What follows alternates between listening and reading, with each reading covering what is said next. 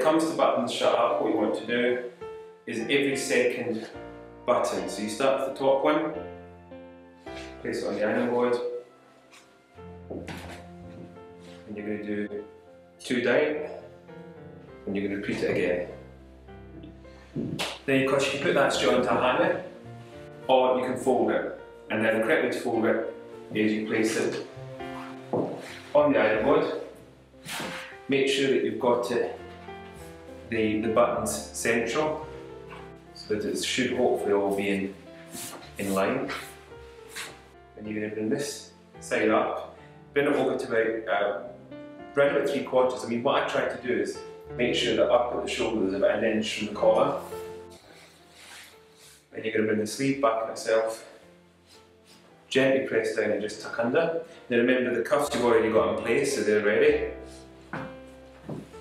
And this side over. Again, you want to try to make sure it's going to be the same as the other side. And then again, tuck that under there. Make sure that both these points are roughly the same distance from each other. And then with this piece, what you want to do is with the edge of the cuff edge, you want to bring this over, like that. And then find the centre here, which is roughly right here, and then fold that over.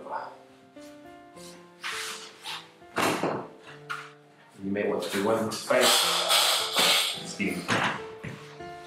And there's your beautifully pressed shut, ready for the cupboard.